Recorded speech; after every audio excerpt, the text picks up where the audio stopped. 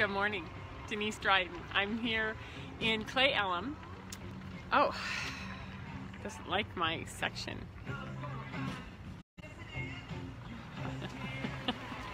I've got sound issues, I got everything. So I'm at Cle Elum, which is on the east side of the Snoqualmie Pass because I'm on my way to Montana. I'm gonna go do some family work and then go spend Thanksgiving with my daughter. So I thought I would kick off the first of 4 series on like what do we do when we have really sensitive people or we're really sensitive, right? And we're going into the holidays. Oh my God, right, we're going into the holidays. So today we're gonna call it boots on the ground. We came up with this term when I was talking with the Transformational Presence Leadership Group, and then I've been playing with it. I've talked to silent generations, you know, those World War II, older generations. I've talked to millennials, and boots on the ground means in the most historical to establish presence. You know, like when your boots are on the ground, you're holding a line, right? And it can be military, it can be defense oriented. I look at it as it can also be grounded, right? Your feet are on the ground. It can be demonstration. It can be full numbers of presence. It can be the fact that I am physically here instead of on the phone talking to you. So boots on the ground means you're here. And I like this term because when we're going into these, hi Sarah, hi Cheryl, thanks for watching. When we go into the holidays, right? And we have this sort of wobbling feeling where we're not really sure what's going on. There's some things that I want you to consider, especially when you have highly sensitive children, teenagers, young adults, and you're sort of their navigator. You're the one who's always holding their feet on the ground, holding them, sort of helping them navigate what's going on, what's not going on, right? So there are going to be 4 examples in, well, that I came up with. There's probably a whole lot more of times when our sensitive kiddo is going to want to like sort of lean into you and need you. The first is when something really scary happens. Whether it's a terrifying movie, whether it's sounds in the house, whether it's something that's going on globally. When something scary happens, they're going to sort of go like, what was that? What do I do with that? Right? And that's when we have to be present. Family events like Thanksgiving, Christmas, Hanukkah, all of these holidays that sort of come together in squash, especially in the Western culture. To add to that, funerals, hospitalizations, things like that where family comes together. And the reason I specifically want to talk about family is that there's this, like, we'll get to it. Family, you know, is going to have some triggers. The third thing is change. Change and transition, divorce, moving, home from being a preschooler into school, changing from elementary, middle school, high school, relocating. All of these things are going to be huge. So changes. And then when we get overwhelmed or lost, something that sort of taps us on the shoulder, stirs us up, and we start to wobble around. Hi. It was really cute. No, it's fine. It's awesome. Things when life isn't working really well and you don't know what to do and you sort of need to get your anchor. And that happens anywhere, anytime with sensitives, as we know, right? So, when we get triggered, this is what happens. We go into family situations, we go into trauma, we go into change, and there's overwhelm going on, which is too much coming in too fast. And then we're looking around at our navigators, and our navigators are triggered, right? So what happens when they're triggered?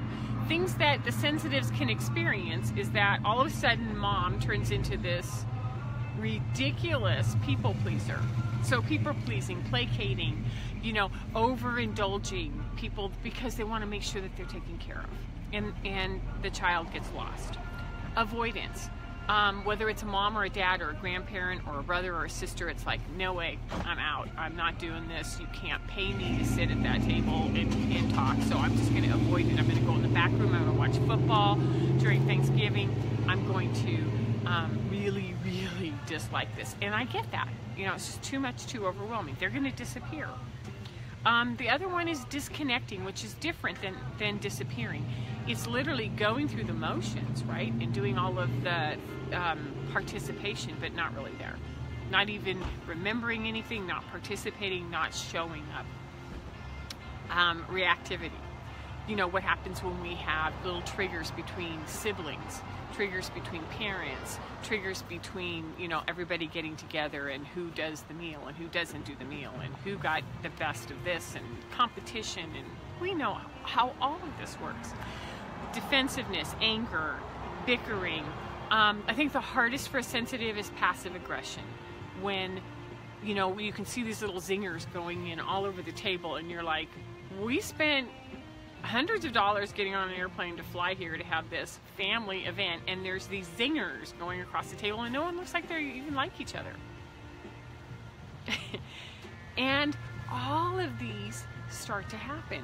So what happens when all of this starts to happen, right? How many times can I say happen?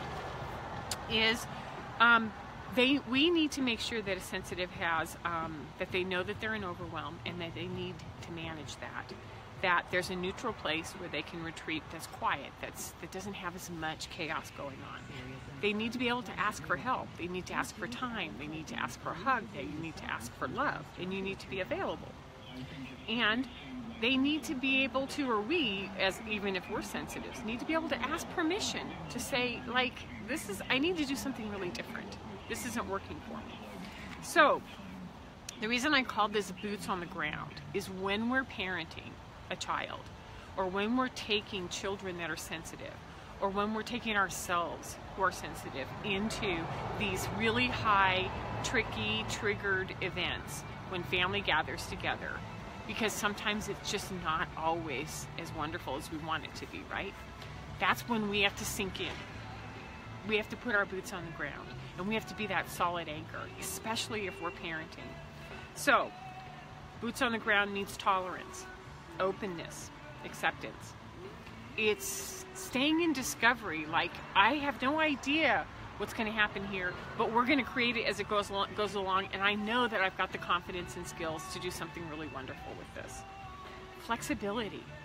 You know, adapt, change. Hey, this is all too much for the day, so we're going to do this for a little while, and then we're going to step back and go for a walk and spend some time outside. We're going to go back to the hotel. We're going to go do something that works, right? Self-care first, then, you know, step back in.